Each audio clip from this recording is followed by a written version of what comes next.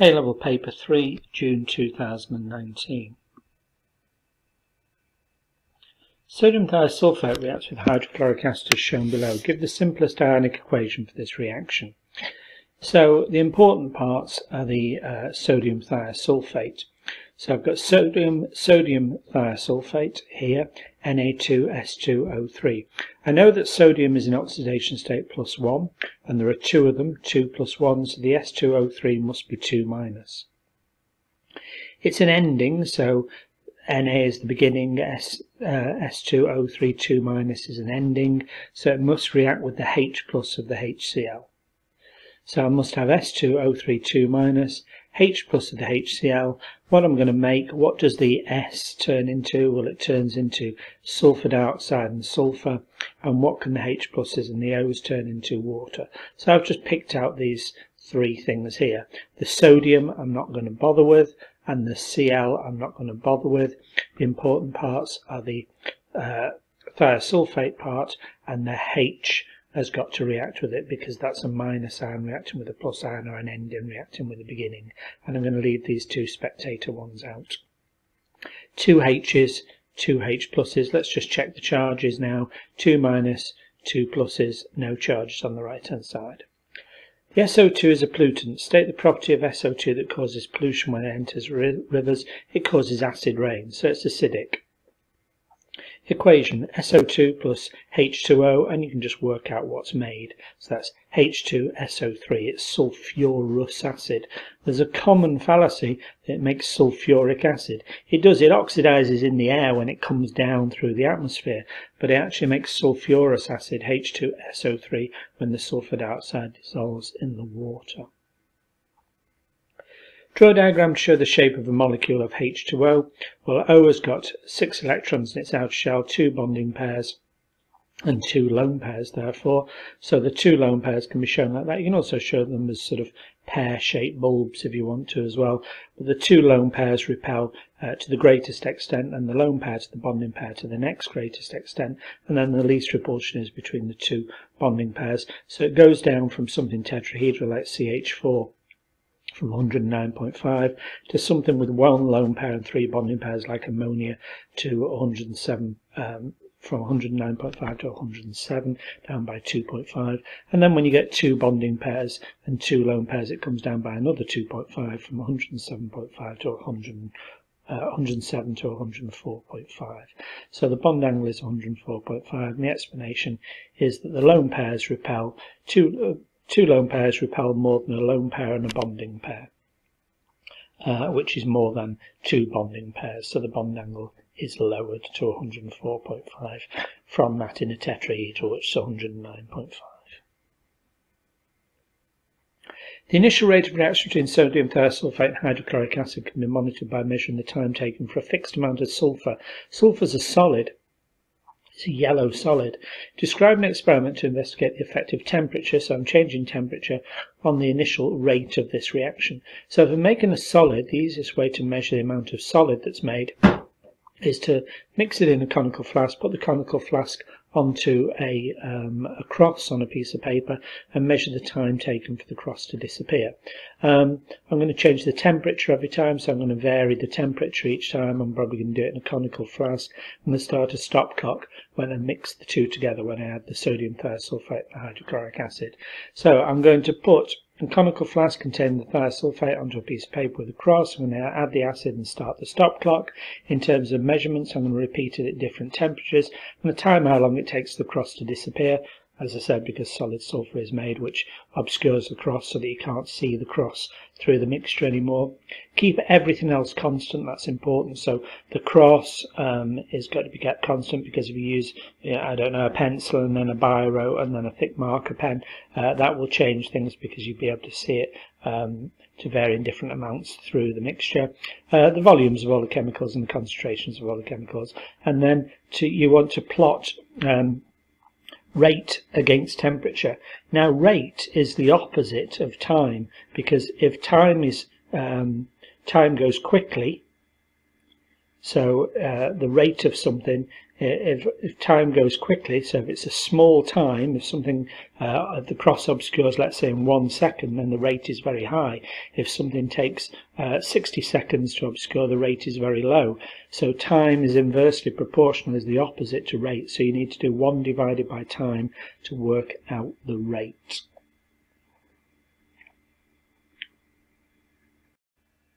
Question 2. The question is about sulfuric acid and its salts. Draw the displayed form of a molecule of sulfuric acid. Now you should know this from electrophilic addition across a double bond when you've done electrophilic addition. So you should know that a sulfur has got 2 OHs and 2 S to double bond O's. In aqueous solution, sulfuric acid acts as a strong acid. The H2SO4 dissociates to form HSO4- ions and H+ ions. Give an equation for that. Easy enough. Give an equation to show the HSO4 ions act as a weak acid and dissociate to form SO4- ions. So if it's acting as an acid, it produces another H+. So the HSO4- ion now produces SO4- and another H+. So it's producing H+. Both these are acting as acids. A student is required to make 250 cm³ of an aqueous solution that contains accurately measured mass of sodium hydrogen sulfate. It doesn't tell you what the mass is. I don't think that matters because you just asked about the method. So what you first of all got to do is you've got to get yourself a beaker or a conical flask and put it onto a balance and press the tare button so it zeroes it. Then you weigh your sodium hydrogen carbonate into the conical flask. That's good. That's important. You press the tare rather than take 2 readings, because every time you take a reading, then you get increased error. So using the tare is important. Although actually, if you said you took 2 readings before and after and subtracted, you won't lose a mark. But it's better to press the tare, and therefore you'll reduce the errors because you're only taking 1 reading. Then you've got to, in the conical flask, you add distilled water and dissolve it all in the conical flask. You don't transfer it into the volumetric flask until it's dissolved. It's far easier to stir and dissolve it in a conical flask rather than in a volumetric flask. It's hard to dissolve something in a volumetric flask. So you make sure it's dissolved first of all in the conical flask, then you transfer it into the volumetric flask. Important you wash the conical flask, because you want to try and wash out any remaining solution out there with distilled water and put it into the volumetric flask. Then you make up to the 250 cm³ mark and then shake it to make sure the last parts, any last remnants of sodium hydrogen carbonate are dissolved and that it's equally mixed throughout the solution. A solution contains 6.05 grams of sodium hydrogen sulfate in 100 cm³ and has a pH of 1.72. So you've got a number of things to do first straight off here. You've got a mass in milligrams. To get milligrams up into grams, then you have to divide it by 1,000, so 0.605 grams. You can work out the MR, you can work out the number of moles of this. You've got 100 cm³, so you can work out the concentration. You've got a pH, so pH equals minus log to the base 10 of H+ concentration. If you're given a pH, you must have to work out H+. So we can do all those things first of all. So initial number of moles of hydrogen sulfate. So moles equals mass divided by MR. I've turned that into grams by dividing by 1,000, 0.605. I've worked out the MR of sodium hydrogen sulfate, 120.1. Divide the two, 5.05, 5.04 times 10 to the minus 3 are the number of moles of sodium hydrogen sulfate. Now, sodium hydrogen sulfate is going to make hydrogen sulfate ions. It tells you that, more or less. Hydrogen sulfate ions are made when you dissolve this in water, so it'll make Na+ and HSO4-. So the number of moles of HSO4- are the same, and then you can work out concentration of HSO4- or the sodium hydrogen sulfate for that matter. It's the number of moles divided by the volume in decimeter cubed, 100 cm³ up into decimeter cubed, up into a high unit value, divided by 1,000, 0.1, and it comes out as 5.04 times 10 to the minus 2. So I've got the concentration. Now I've got pH. pH 1.72. The only reason you'd be given pH is because pH equals minus log to the base 10 of H+ concentration. Reverse the signs on both sides, so minus 1.72 equals log 10 of H+ concentration, then inverse log minus 1.72, and you'll work out the H+ concentration. It should come out as 0.0191. Now I've just written a simple sort of equilibrium here. HSO4 minus, we know from the previous question anyway, makes SO4 2 minus and H plus. There's usually a link between questions. So HSO4 minus makes H pluses, so that's where the H plus are coming from. So I've written an equilibrium constant here, H plus concentration, SO4 2 minus concentration, there are the concentration on the right hand side, divided by the concentration of SO4 minus on the bottom. Have I got H plus concentration? Yes, 0.0191. Have I got sulfate? Well, every time a H plus is made, a sulfate's made. So 1 mole of sulfate is made at the same time as 1 mole of H plus. So the concentrations of these must be equal. So that must be 0.191. And the hard bit, I suppose, now is to work out HSO4 minus. Well, you know the number of moles of HSO4 minus at the beginning is 5.04 times 10 to the minus 3. So you know that 5.04 times 10 to the minus 3 is the number of moles at the beginning.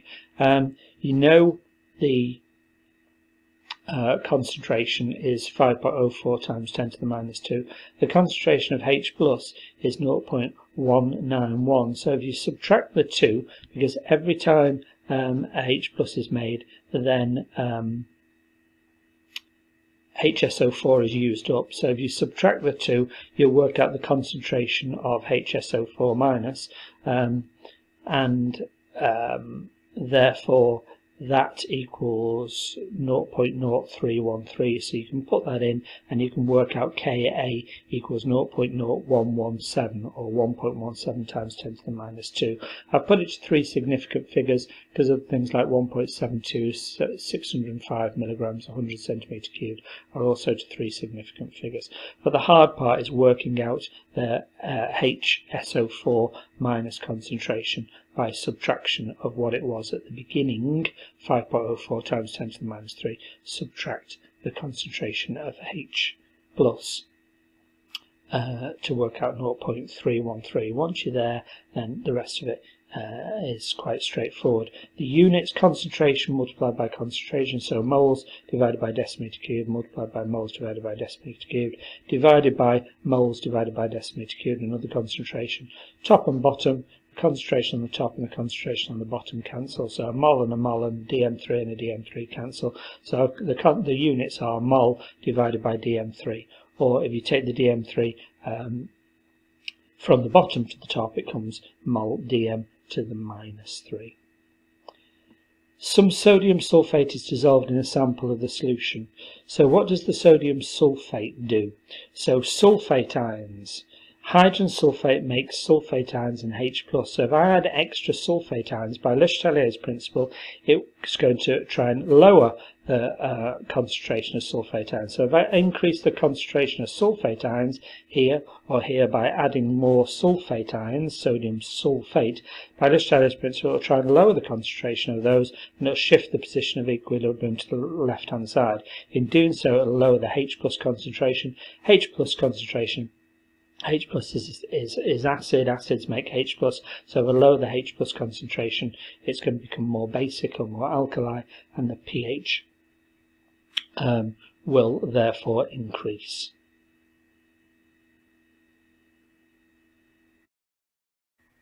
Question 3. Figure 1 represents the cell used to measure the standard electrode potential for the Fe3 plus Fe2 plus electrode, which is this beaker on the right hand side. Name the piece of apparatus labelled A. A is a salt bridge with something like potassium chloride in that's going to allow the ions to move between the compartments and complete the circuit. State the purpose of A. It's going to allow the ions to move or flow to complete the circuit. Name the substance used as electrode B. So you want something that's inert like platinum. Identify C, D and E and the conditions for each. So C is some acid like hydrochloric acid, and it's got to be at 1 mole per decimeter cubed. D is hydrogen gas, and it's got to be at 100 kilopascals and 298 Kelvin. So 100 kilopascals is normal room pressure and 298 Kelvin is 25 degrees C or normal room temperature. and E is the solution of Fe3 plus and Fe2 plus, and that's got to be at 1 mole per decimeter cubed as well. Now you could name something. You could put Fe3 plus and Fe2 plus ions, and that will get you the mark, or you could name it something like FeCl2, which is Fe iron 2 chloride, and FeCl3 iron 3 chloride. You could name other soluble iron salts as well, or you could just put Fe2 plus and Fe3 plus if you wished. The standard electrode potential for this electrode is 0.77. Give the ionic equation for the overall reaction in the cell. State the change that needs to be made in the apparatus to allow the cell to go to completion. Well, the hydrogen gas, H2, is going to go to H+, and at the same time, your Fe3 plus will go to Fe2 plus.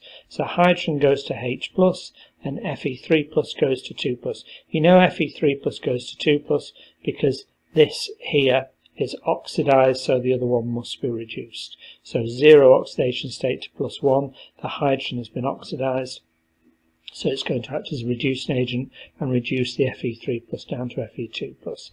How can you make sure the reaction goes to completion? You remove the voltmeter.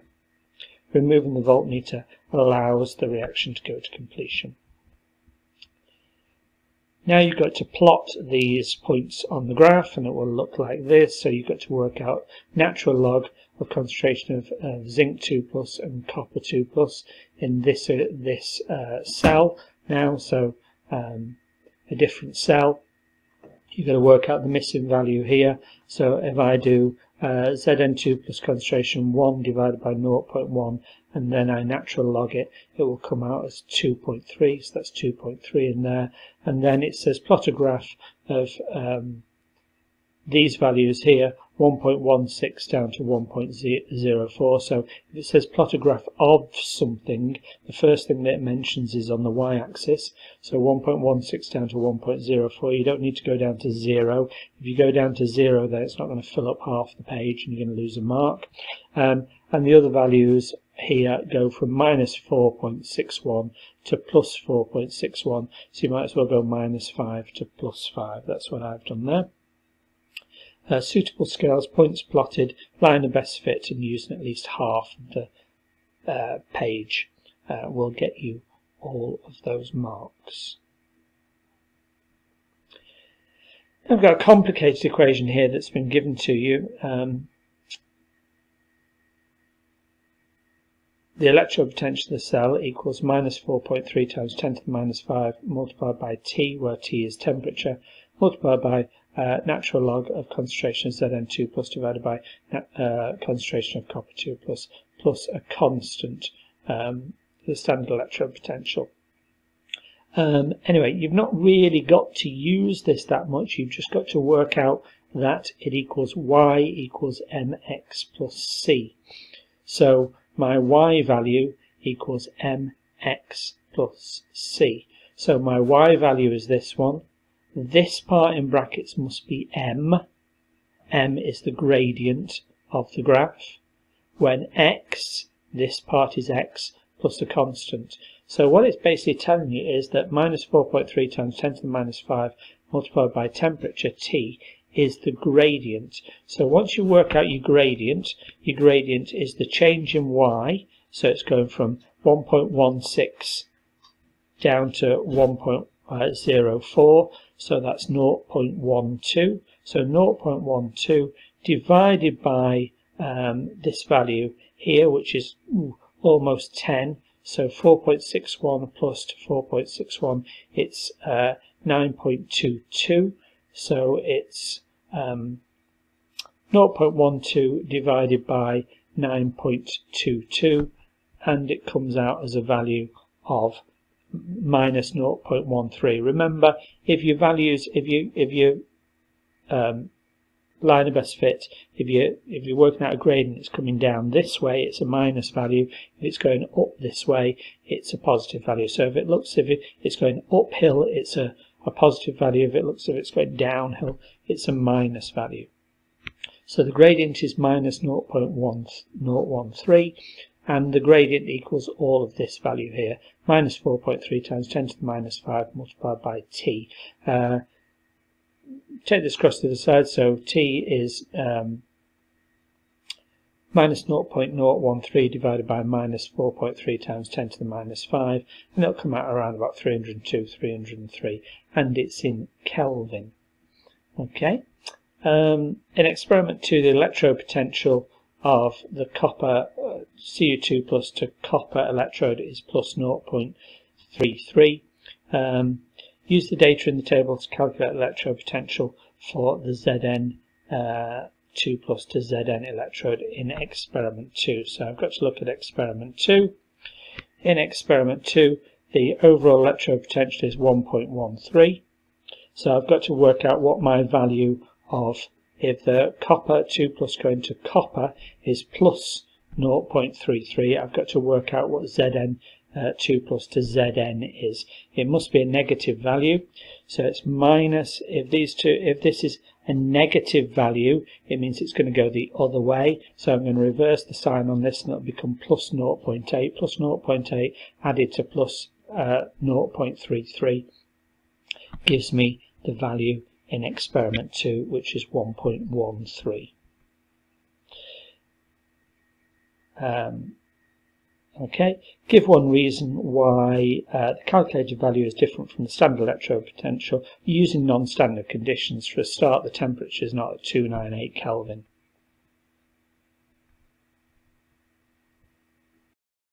Question 4. Ethanol reacts with potassium cyanide followed by dilute acid to form 2-hydroxypropane nitrile.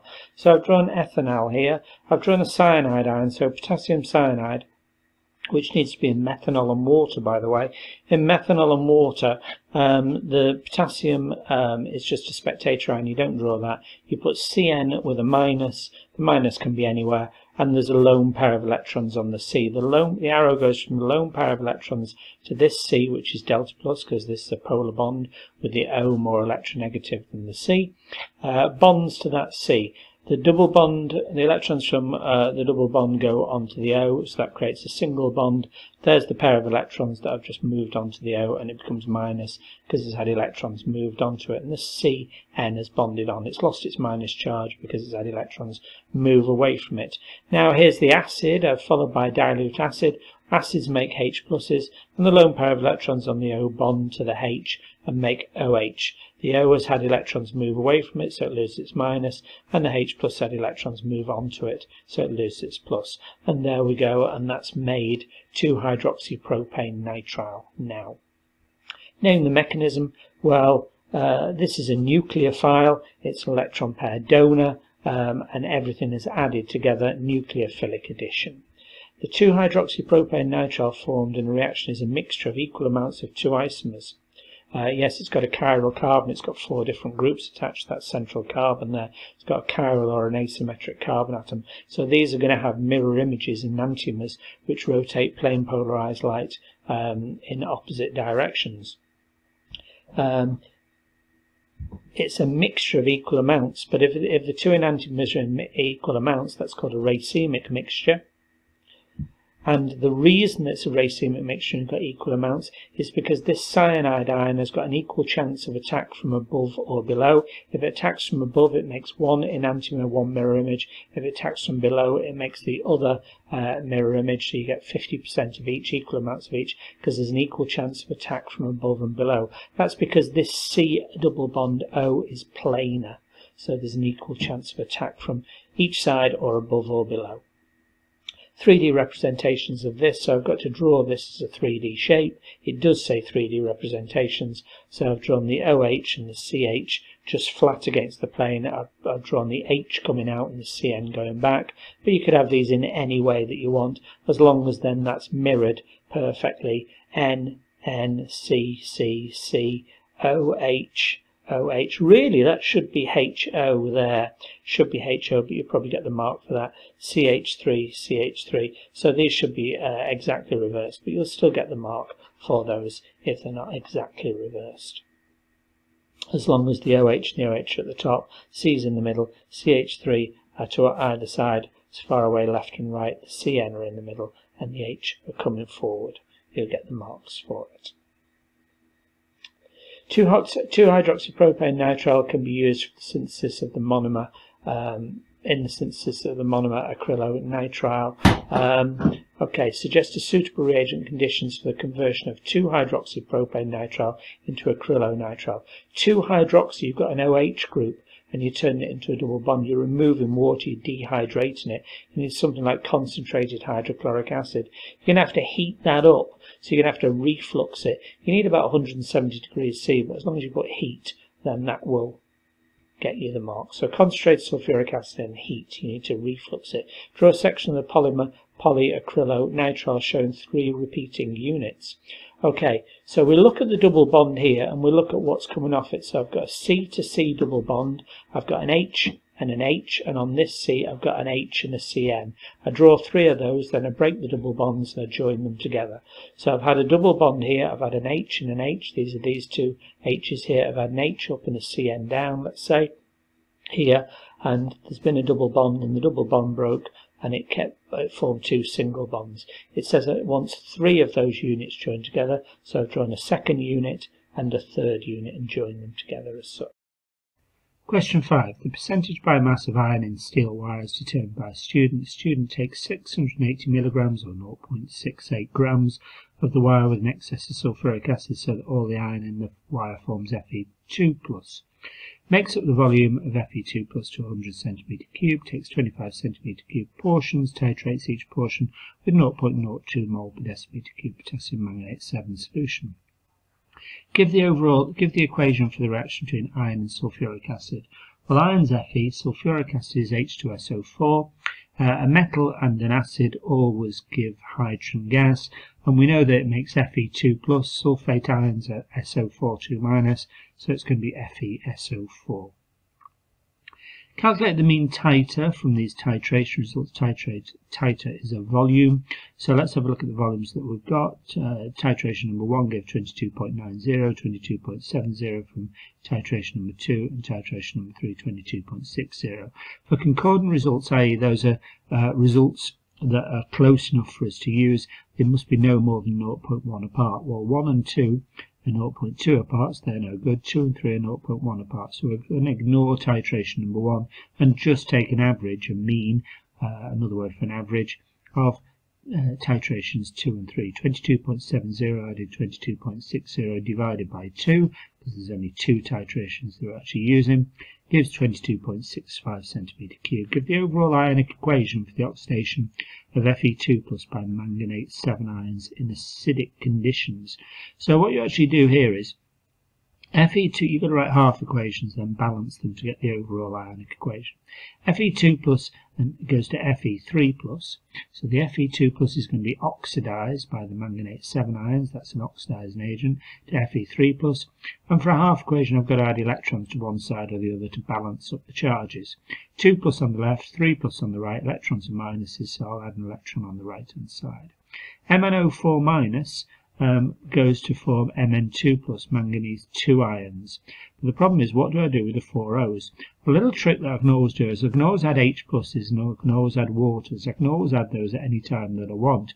So where can the 4 O's go to? Well, I'm only allowed to add H+ and waters, so let's add some waters. That gives a place for the O's to go to. I'm going to put 4 in front of it to balance up the 4 O's. That creates 8 H's, so the 8 H+ then must be on the left hand side. So remember, I'm always allowed to add H+ in waters if I need to balance a half equation. Let's add up the number of plus and minuses on the left hand side and decide how many electrons I need. I'm going to need 5 electrons on the left. Let's check. 1 minus 8+, that gives 7+ overall. On the right hand side there's 2+, so I'm going to need 5 minuses on this side, so a minus and 8 plus is a 7+. 5 minuses give 2+ to balance with the 2+ on the right hand side. Now I add everything on the left and everything on the right, and then I cancel anything left and right. But before I do that, I've got to get the electrons to be able to cancel. So I've got to get the same number of electrons in both of these half equations. So I'm going to multiply this one by 5 Fe2+, 5 Fe3+, of 5 electrons. The other one stays the same, so that when I add everything on the left, 5 Fe2+, MnO4- 8 H+ of 5 electrons, and then everything on the right, Fe2+ plus 5 electrons, 4 H2O Mn2+, there's the same number of electrons on each side. They cancel, and it ends up with this equation here.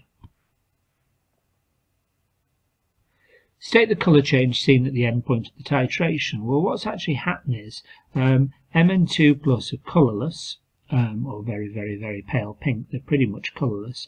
But as soon as I add a drop of manganate 7 solution, which is purple, it will make the solution purple. So that's how I know that the end point has happened and that all of the Fe2 plus has been oxidized to Fe3 plus. But one more drop of Mn2 plus creates a colour.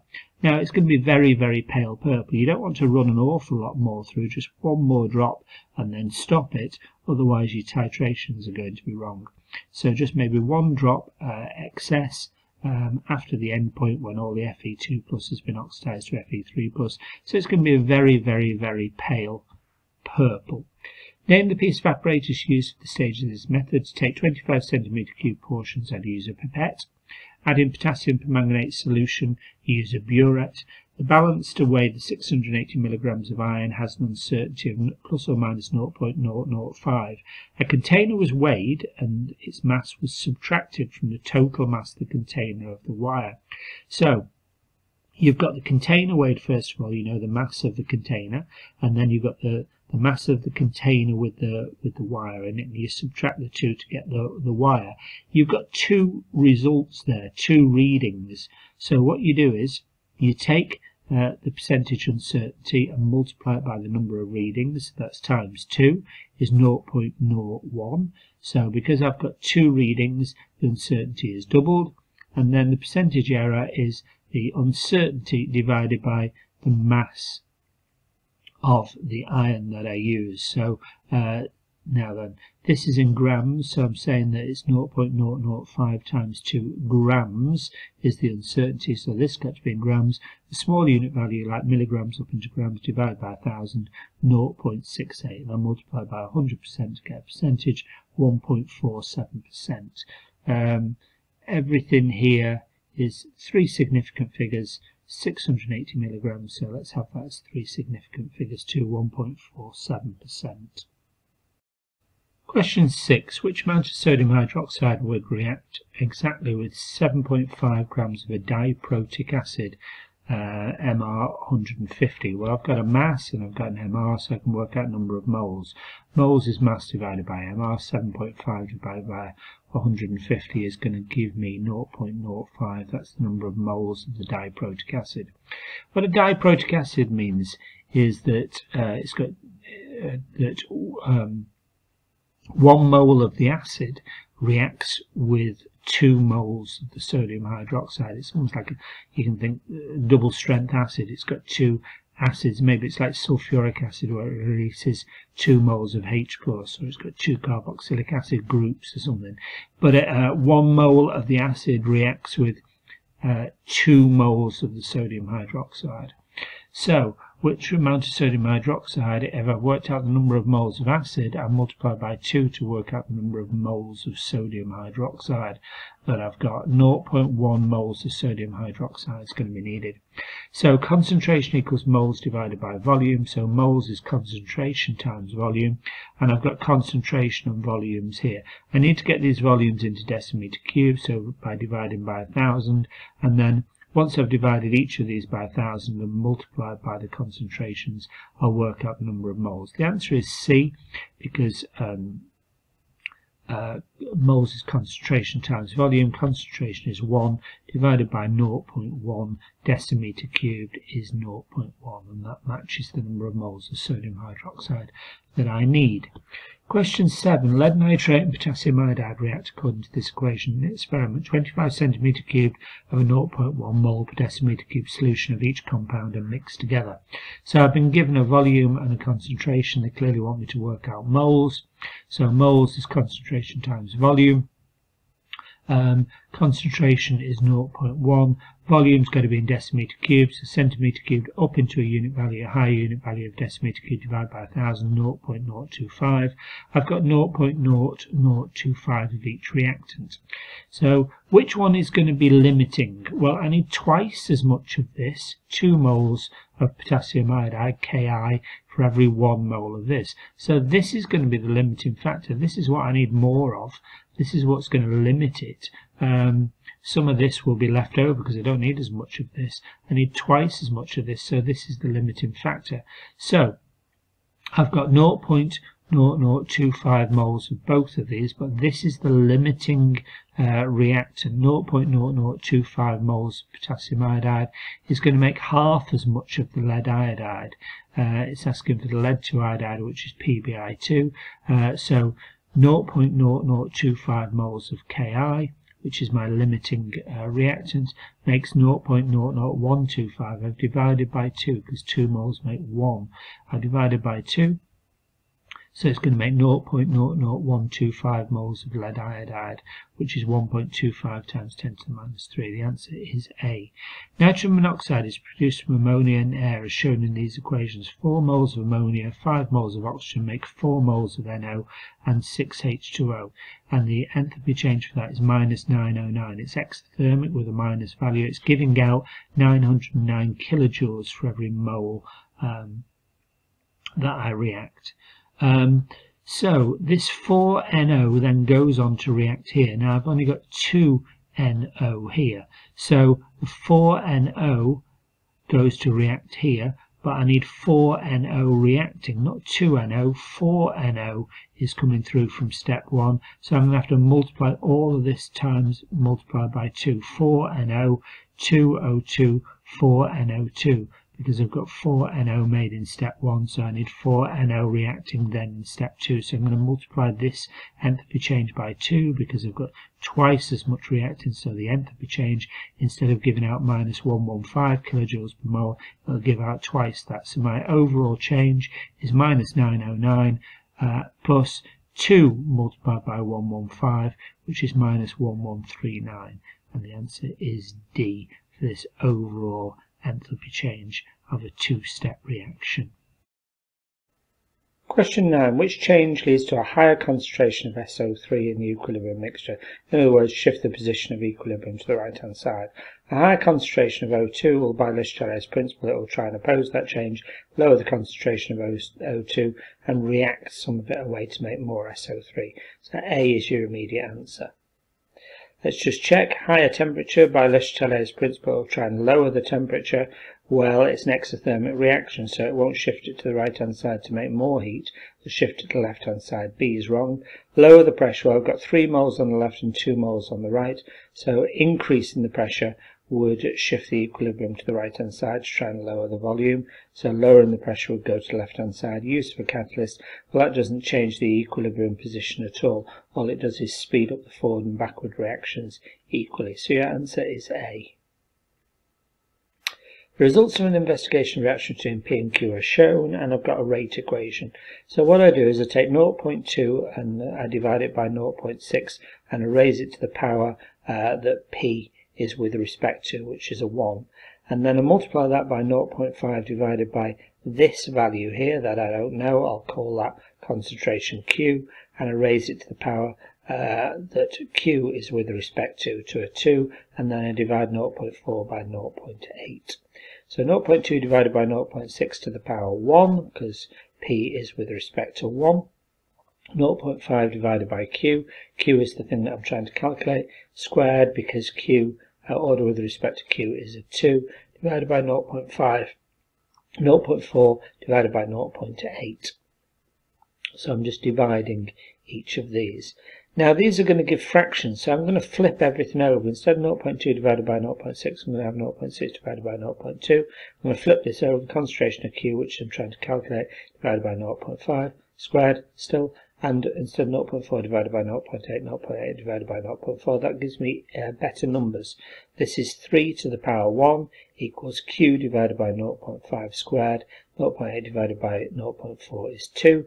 Divided both sides by 3, so Q, concentration of Q divided by 0.5 squared is 2/3. Square root everything. Square root of 2/3, 0.66667 is 0.82.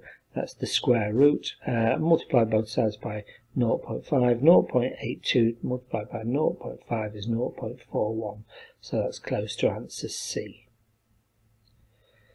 Equation between sulfur dioxide and oxygen shown below. In an experiment, 2 moles of sulfur dioxide will react with 2 moles of oxygen.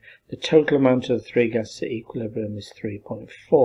So it tells me how much sulfur dioxide I put in at the beginning, how many moles of oxygen I put in the beginning. I've got no SO3 made, but at the end the total number of moles of gases at the end is 3.4. What is the mole fraction of sulfur dioxide in the equilibrium mixture? Well, what I'm going to do is I'm going to say that the number of moles of SO3 is X. So I'll say the number of moles of SO3 is X. Since 2 moles of SO2 make 2 moles of SO3, the same number of moles of SO3, the number of moles of SO3 that are made are the same as the number of moles of SO2 that are used up. So if I start with 2 moles of sulfur trioxide and I'm making X number of moles of SO3, I must have used up X number of moles of SO2 to make X number of moles of SO3. So my moles of SO2 is 2 take away X. Number of moles of oxygen is half the amount of SO3. So half an X, 0.5X gets used up from the initial amount of oxygen. So 2 take away 0.5X is the amount of O2 that's used up.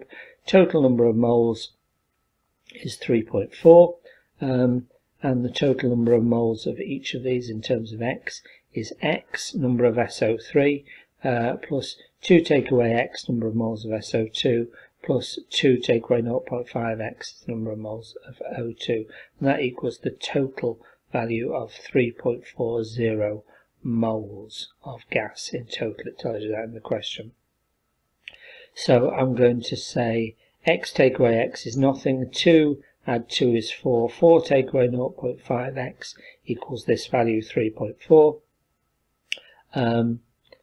Take minus 0.5x across the other side and take the 3.5 across the other side, so 0.5x now equals 4. Take away 3.4, which is 0.6. Divide both sides by 0.5, x is 1.2. So the mole fraction is the amount of x, or the amount of SO3, divided by the total number of moles of gases in the mixture. 1.2 divided by 3.4 is 0.335. So my answer is B. Nitrogen reacts with hydrogen in an exothermic reaction, so this is exothermic, which change increases the equilibrium yield of ammonia but has no effect on the value of the equilibrium constant. Well, first of all, the only condition that affects the equilibrium constant is temperature. So as long as I don't change the temperature, there's going to be no effect on the equilibrium constant. But if I change temperature, it's going to affect the equilibrium constant. Now, what a condition that's not going to affect the equilibrium constant, so decreasing the temperature will affect the equilibrium constant, so I'm going to rule that one out. Changing the equilibrium yield, well, a catalyst won't work, so I can rule that one out. A catalyst speeds up the forward and the backward reaction by an equal amount. It's not going to increase the yield of one product over another, one substance over another in the equilibrium mixture, so it's not A either. It's either B or D. Increase the partial pressure of nitrogen. If you increase the partial pressure of nitrogen by Le Chatelier's principle, try and reduce the partial pressure of nitrogen by reacting some of it away and making more ammonia. So your answer is B. Let's just check. Decrease the total pressure, no. Increasing the total pressure, I've got 4 moles of gas on the left, only 2 on the right. Increasing the pressure by Le Chatelier's principle, it can lower the pressure by reducing the volume. So my answer is B. Question 13. What is the EMF of the cell Fe going to Fe2 plus and Cu2 plus going to copper? Well, I've got Cu2 plus going to copper is plus 0.34. Fe going to Fe2 plus, I need to reverse that sign to be, instead of minus 0.44, it needs to be plus 0.44, plus 0.44, add 0.34 is 0.78, so the answer is A. Which atom has the greatest first ionization energy? So an atom with the greatest first ionization energy is going to have the highest nuclear charge and the smallest size. So I'm looking for something in at the top of the periodic table, so because lithium and neon have additional shells, electron shells, over and above hydrogen and helium, so they would have increased shielding. So I'm looking for something that's very small. It's either hydrogen or helium. As I go left to right across a period, the size of the atom decreases because I get more protons and increased nuclear charge. So my answer is helium B. That's the smallest atom of those. What is the correct observation when barium metal is added to an excess of water? Well, when any metal is added to water, if it reacts, then I get hydrogen gas, so I'm going to get effervescence. So I'm looking for either B or D, and I'm going to get barium hydroxide. Now, barium hydroxide, as I go down period 2, the hydroxides get more soluble, so I'm going to get a colourless solution which effervesces.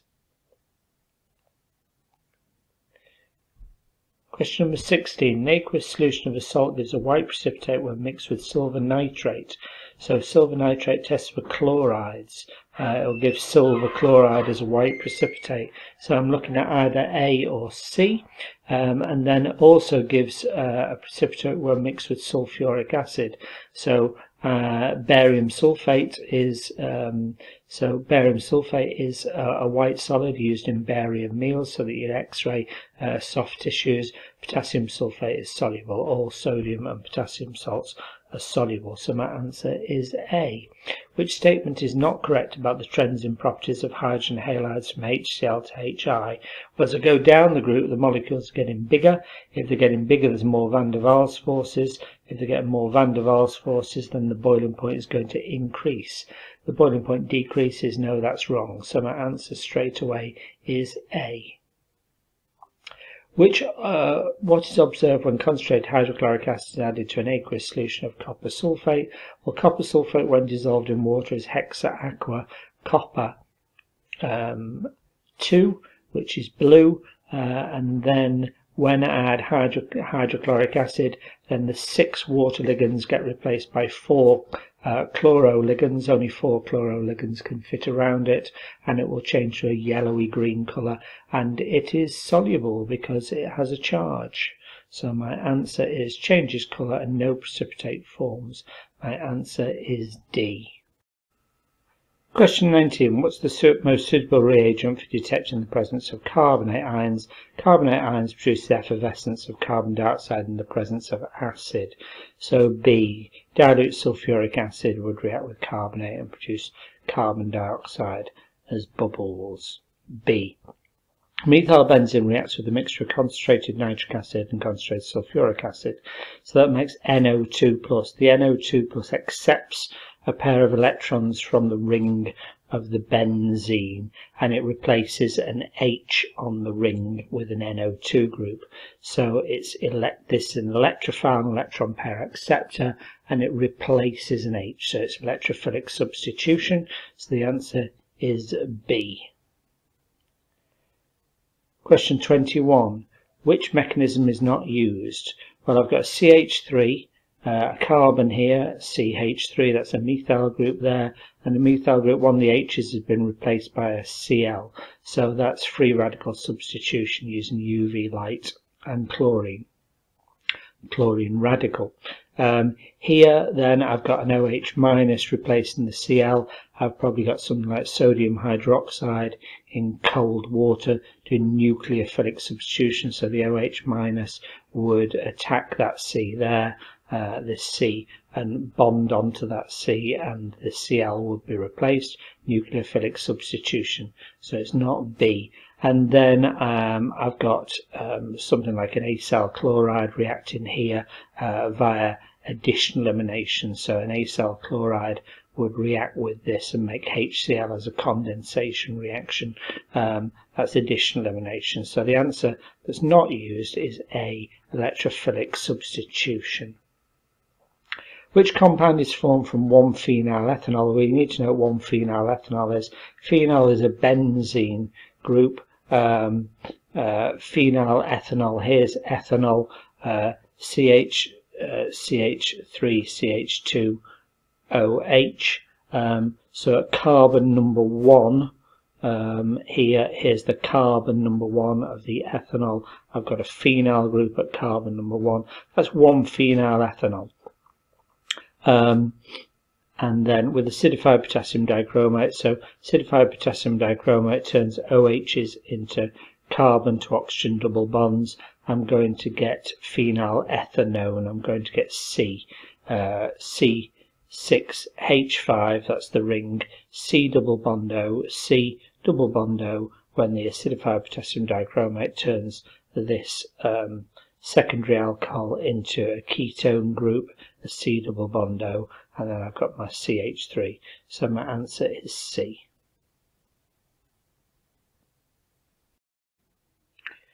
Question number 23. I've got some reagents added to 4 organic compounds. Which row shows the correct observations? Well, let's run down each column first of all. Sodium hydrogen carbonates. Carbonates produce effervescence of carbon dioxide in the presence of acids. So propanoic acid, effervescence. Propanone and propanal are not acids. Propan 1-ol is an alcohol. So this is the only acid. So propan 1-ol is incorrect. So why would propan 1-ol, it's not an acid, produce effervescence? It wouldn't. So I'm going to rule A out. Acidified potassium dichromate. Acidified potassium dichromate reacts with primary alcohols, so it would react with A, but we've ruled A out. It will actually also react with propanal and turn it, an aldehyde, turn it into a carboxylic acid if you heat it, if you reflux it. So that's correct. No visible change, no. I haven't got an alcohol group here. I haven't got an alcohol group in propanoic acid, so all of those are correct. So I'm between B, C and D on Tollens reagent. Tollens tests for aldehydes. So B, silver mirror, is correct. That's an aldehyde. These two are not aldehydes, so why would they produce a silver mirror? They wouldn't. So my answer is B. Which compound is formed by the acid hydrolysis of phenyl methyl ethanoate? We need to first of all work out what phenyl methyl ethanoate is. Well, let's work out what methyl ethanoate is first of all, and then put a phenyl group onto the methyl group. So methyl ethanoate. Ethanoate looks like that. It's an ester, C double bond O, O. Methyl, you always start labelling an ester from the right hand side. Methyl, and then 2 carbons, eth. And then this C double bond O is an ester ethanoate, methyl eth anoate. Okay, now I've got a phenyl group, and the phenyl group is on the methyl, methyl. So this is my methyl. I've got a phenyl group, which is another word for a benzene ring. So this is phenyl methanoate. Now when it's hydrolyzed, hydrolysis is a reaction with water. It's acid catalyzed. It breaks this ester bond. This ester bond gets broken by water and it forms a carboxylic acid group, COOH, and this O here will form an alcohol. So this part here forms this alcohol. So I'm going to get ethanoic acid, and I'm going to get this compound here. This compound here looks as if it is a C6H5, that's the ring, C6H5, 1, 2, 3, 4, 5, CH2OH. So my answer is A. The student is required to dry a liquid sample of pentanoic acid. Which drying agent is suitable? Well, calcium oxide and calcium sulfate are both good drying agents, so it's either A or B. So which is preferable? Well, if you have an acid, calcium oxide, metal oxides, anything on the left-hand side of the periodic table are metals in group 1 and 2. And so calcium oxide is a basic compound. Any metal oxides are basic, so that's going to react with the pentanoic acid. So I would choose calcium sulfate. That's not basic. It's not going to react with acids. I would choose B. So between A and B, both good drying agents. Calcium oxide, metal oxides are bases. Bases react with acids. Not a good idea. Calcium sulfate is your better choice.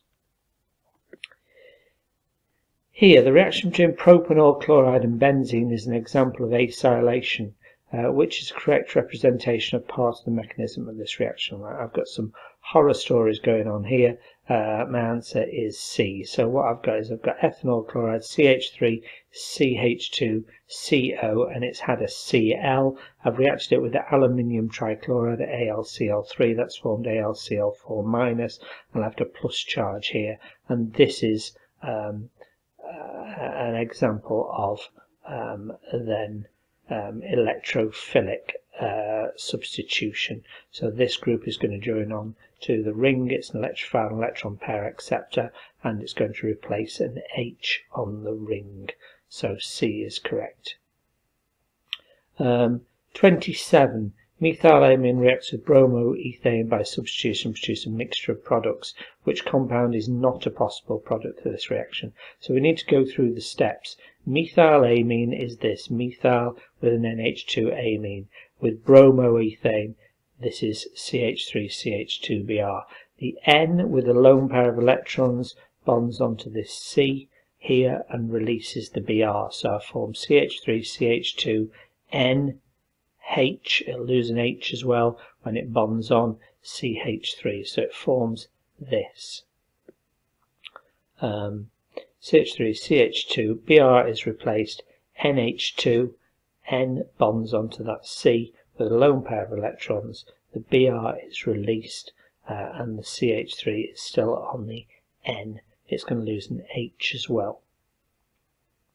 Then this reacts again, so the lone pair of electrons here will attack this C again, the Br again will be released, so I'll end up with CH3, CH2, N, the H will be lost, CH3, CH2 and a CH3, and then again this N here has got a lone pair of electrons going to attack that C, so I'm going to get another CH2, CH3, I'm going to get 3 of those formed now, and a CH3, and the N, which has just used its lone pair of electrons to bond here, I'll have a plus charge. It's not got an H to get rid of, which could donate its electrons back onto the N and get rid of the plus, so the plus stays, and I've got quaternary ammonium salt. So which one is is not a possible reaction, is D. 2 CH3 groups. I've never got 2 CH3 groups. The answer is D. Which polymer has hydrogen bonding between its chain? Well, I know it's definitely not polyethene. That's just ethenes that have had the double bond broken and form long chains of single bonds, and PVC polyvinyl chloride isn't either. They're addition polymers. Terylene is a polyester. Kevlar is a polyamide with a peptide link in it. So my answer is A. Let's have a look at those then. So this is Kevlar with benzene rings separated by polyamide links, C double bond O, NHs, C double bond O, NHs, and so I've got N to H here. I'm going to have hydrogen bonds between the chains. This is polyethene, where the C to C has had a double bond and it's broken, and I've got an addition polymer.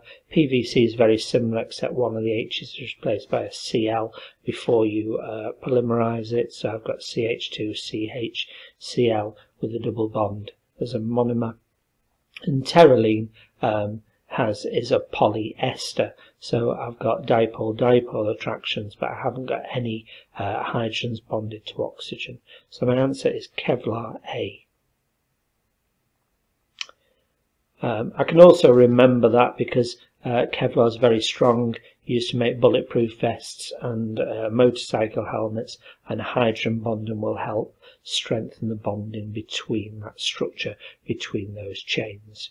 Which structure shows part of a peptide link in a protein? Well, a peptide link is a C double bond ONH, a bit like this being a peptide link here in Kevlar. I've got 2 of those, funnily enough. Both of these, there's a CONH, CO and a CONH, but you never get 2 two COs separated by an NH in a protein, not when amino acids join together. So my answer is D, a simple peptide link.